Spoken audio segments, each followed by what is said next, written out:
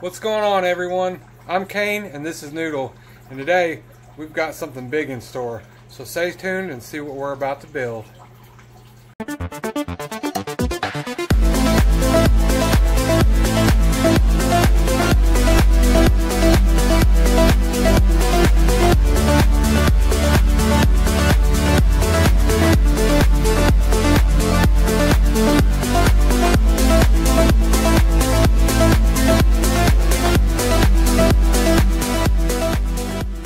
Alright guys, so always exciting news, and always never-ending projects.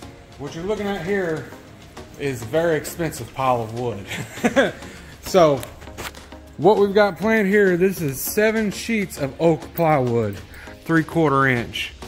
And it's honestly, if I'm being transparent, this is literally over $600 worth of plywood. I know I could have used a lot cheaper of a wood, but I like this because, for one, it doesn't have voids in it like some of the other woods, and for two, it's significantly lighter than some of the other plywoods that are 3/4 inch. Some of that stuff's really heavy. So what we're gonna build here is 2 enclosures that are gonna be 8 foot long, 3 foot wide, and 2.5 foot tall. One for my tegu and one for my turtles. And eventually, maybe we'll have another one like that for the Burmese python when it gets bigger. But I would have much rather preferred to go with the PVC route, but these sheets right here are $90 a sheet, which I know is ridiculous. I know it's expensive, but at the same time, for a 1/2 inch sheet, not 3/4 like this, for a 1/2 inch sheet of PVC, it was gonna be $183 a sheet. And it's not even strong enough to be stackable or put substrate in. It would have bowed. So as much as I would love to go the PVC route, we just can't afford that. But I need it to be weight manageable, and you know, I want it to last. So I did at least spring for the more expensive wood. So definitely exciting. We'll update you about this along the way. And yeah, just always keep your eye out because we're working on new projects. Alright, some things are already changing around here. You might notice our door has been ripped out. We're widening it out so that we can get these new enclosures in here once they get built.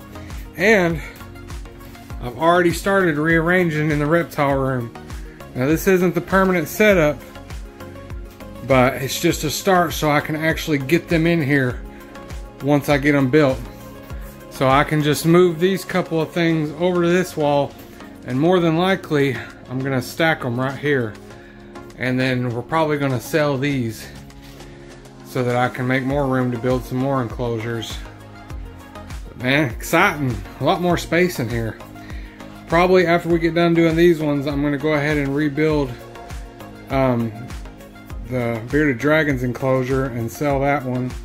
Then we're gonna build another enclosure for Tiny, our Burmese python, which will be a middle enclosure because it'll eventually need a bigger one.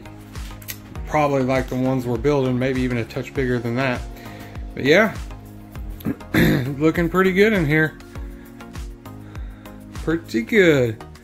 So stay tuned and see how it turns out. Alright guys, well I just want to check in and give you an update.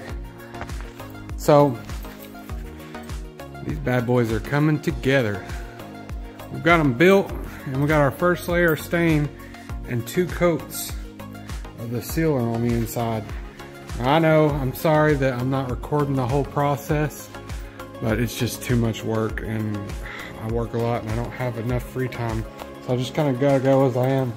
But I can show you some of the things I'm working with here. So for sealing the inside, I'm using Drylock Original, and then I'm putting a whole container of this grout stain, jet black, in it to come up with this gray color. And then for our stain, we're using this espresso color. And then of course I already told you about the wood, but yeah, these things are just coming together nicely.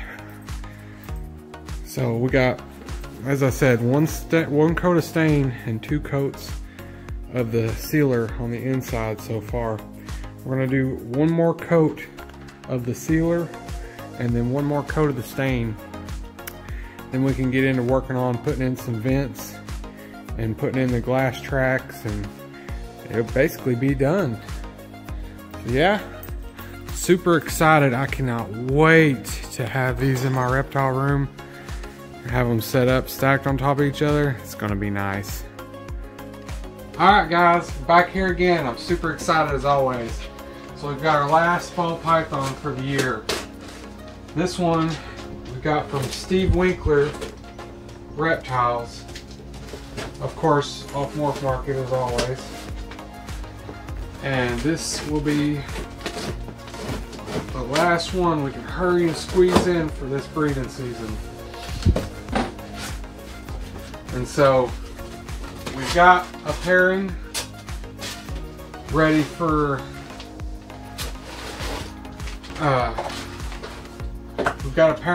Salt, and we've got a pairing ready for Sunny. Our BL and our albino pied. So you can only guess who this is for.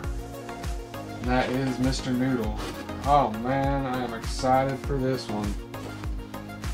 So Noodle is our pinstripe het pied male, and this is a banana het pied female. And so this is going to be our pairing for Noodle for the year. And I am super excited to get her. That is just beautiful, beautiful snake. She's got a good radiant of dark yellow to regular yellow, even to the whites. She's already got some of the freckling on her, which some people don't like, but I actually like because that gives it that banana look. But she is a good sized, pretty girl. So yeah, this is our final one for this season. Super exciting. So we'll have 3 pairings for this year, and hopefully it'll do good. We already got her home ready for her over here, so we'll go ahead and put her in. Let her get relaxed, settled in.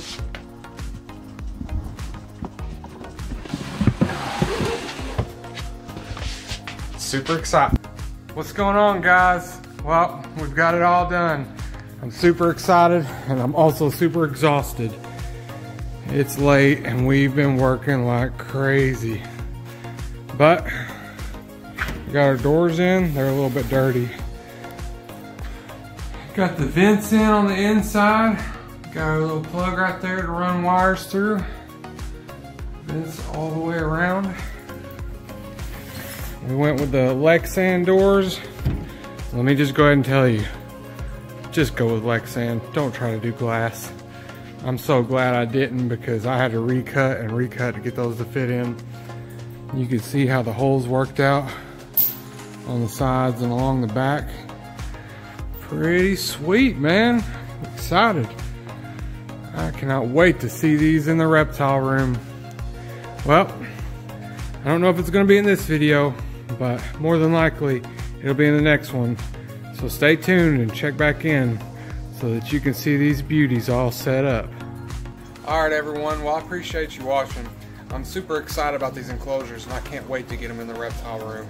I'm sorry that I didn't go in more detail on how to build them, but me and my wife worked ruthlessly on those things, and being the size there were, and 2 of them, and working a full-time job, I just didn't have time to video every step. It would have took 3 times as long. But as I stated in the video, I'm going to be building another enclosure for our bearded dragon. So stay tuned, because I plan on doing a step-by-step tutorial all the way through on how to build one. So stay tuned if you want to see that.